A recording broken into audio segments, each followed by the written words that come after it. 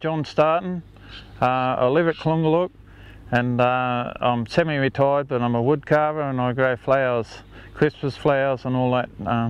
I need a few extra bob, you know. Pensions are not enough. I've had the motor approximately 2 years. It's a Mercury 60 4-stroke, and I bought it from Manning Marine, and I'm really happy with it. It goes well, it's cheap to run, and I've had no trouble with it. I actually won this boat in a lucky draw in the fishing carnival that used to be at Foster. It'll be 7 years ago now, so I've had it for a while. I love fishing here at Foster.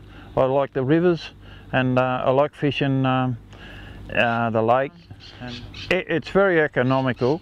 I live at Klungalook, and I've put the boat in the Klungalook River, and my normal day is to go right down the bottom of the lake, down the Pacific Palms, and fish heaps of spots and come home, and between $21 to $25. And I've had previous motors, I won't mention any names, but they were always $25 to $29. So this motor is so economical, it saves me money. And you only got it, it's had 2 services, done 200 hours, and you only get it serviced every 12 months. I don't know, I'm getting on a bit. I was hoping it'd last me out.